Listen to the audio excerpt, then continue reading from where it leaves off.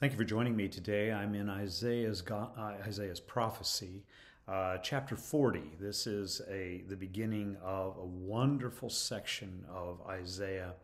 Isaiah 40 to 48, 49, really to the end of Isaiah, is a passage of scripture that speaks about God's forgiveness and his power and all that he longs to do for his people, Israel.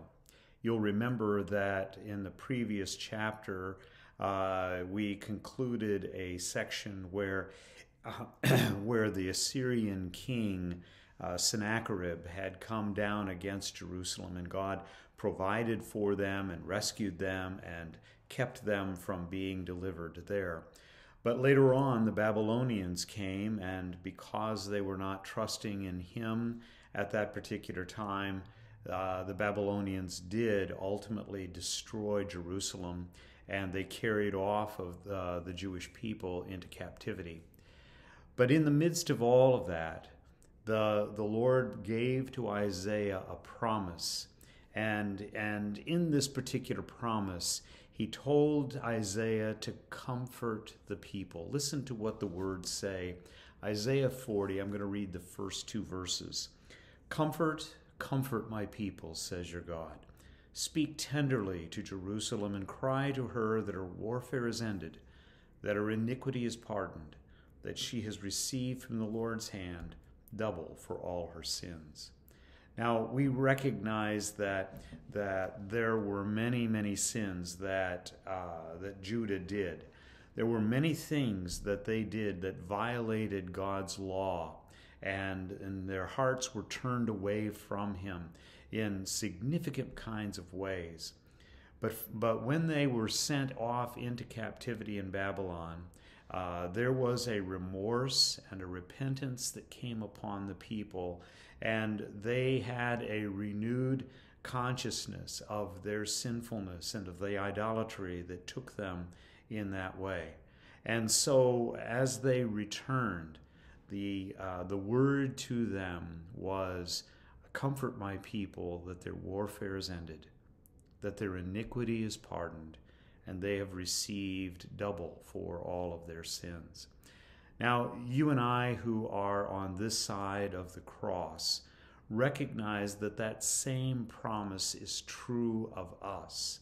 That same promise is something given to us in this day, where we can recognize that despite all of our sinfulness, despite all of our waywardness, our warfare is ended when we put our faith in Messiah.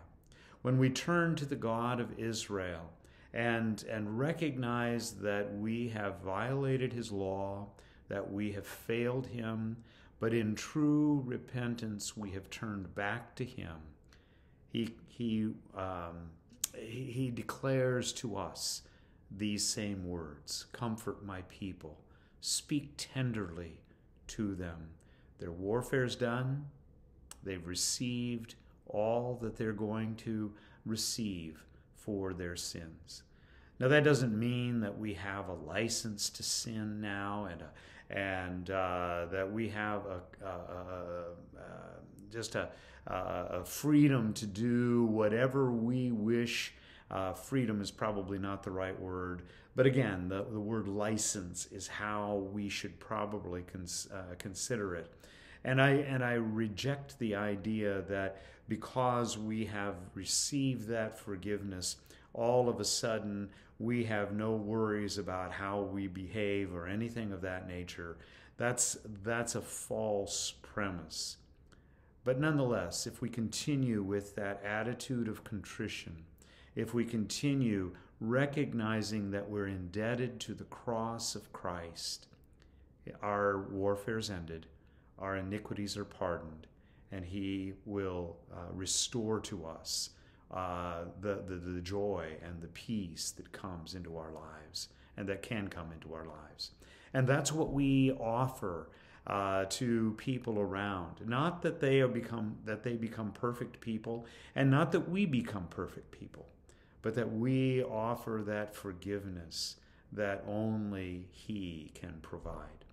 In Isaiah's time, the repentance that came upon the Jewish people during those years of captivity was that which transformed their lives, so that you have people who came out of the captivity like Daniel or Nehemiah or Ezra or Zerubbabel or several of these people. Haggai was another.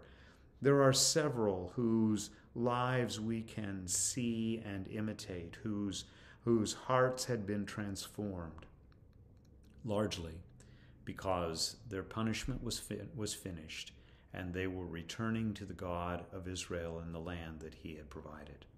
You and I can return to that God also, and I trust that we will. And if you're outside of Christ, if you haven't put your faith in him, I urge you, turn to him in true repentance, and he will receive you, and he'll declare the same words that he declared through Isaiah. Comfort my people, their warfare is ended, their iniquities have been pardoned. Father, I ask you to grant to each of us the joy of knowing the forgiveness of sins.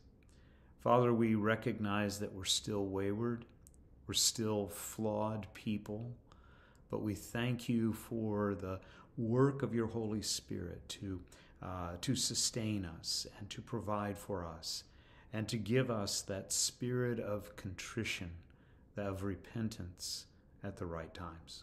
So I pray, Father, for any in this audience who may still be needing to hear that word of pardon, and I ask you, Father, to help them to humbly repent of their sins and turn to the Lord Jesus. Meet them now in Jesus' name. Amen. God bless you. I hope you have a wonderful day.